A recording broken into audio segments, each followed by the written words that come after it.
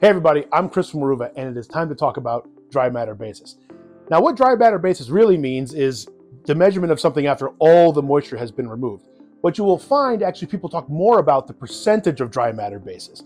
Now in this case, we're going to talk about that, and we'll talk about it in terms of phosphorus because that's the one that people generally need to know about.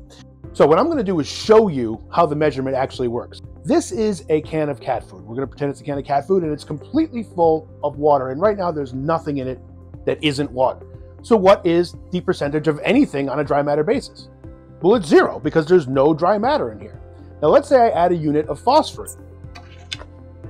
What is the percentage of phosphorus on a dry matter basis? Well, it's 100%. Because of all the dry matter in there, all of it is phosphorus.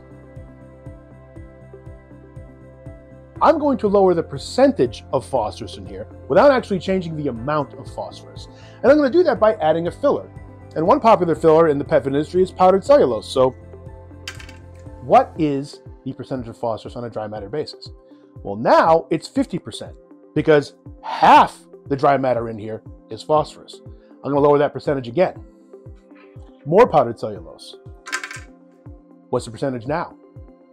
33%. I'm going to lower it again. Now the percentage of phosphorus on a dry matter basis is 25%.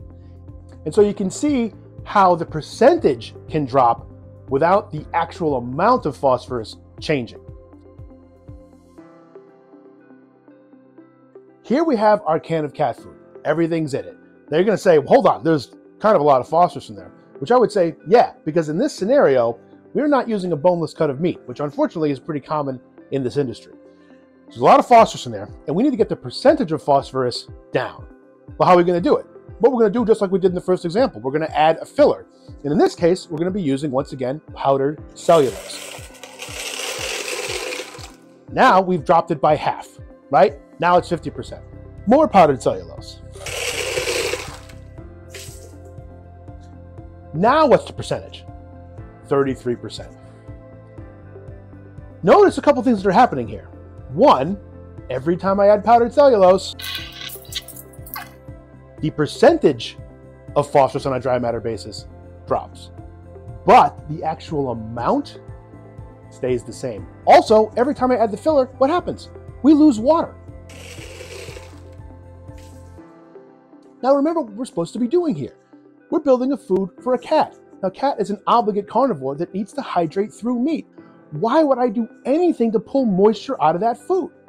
Well, the only reason that would happen is because if I was forced to do it because I was not using boneless ingredients. Now, you might say, that doesn't seem like a very good way to do it, to which I would say, I agree. Now let's do it the Weruva way. Here's our can of cat food again. It's completely full of moisture. Now it's time to add all the ingredients, including the meat, which will, of course, include some phosphorus.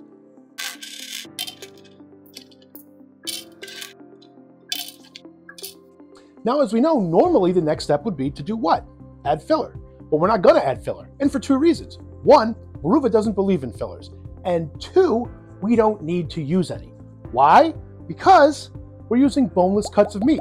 And as we know, phosphorus is one of the major building blocks of bone. So if you're using a boneless cut, you're naturally going to be at a much lower phosphorus level. That's the Weruva difference. So if you have any questions, please feel free to reach out to us. You can always check out the website, of course, with tons of nutrition information, but you can also call us or email us or even talk to us on social media.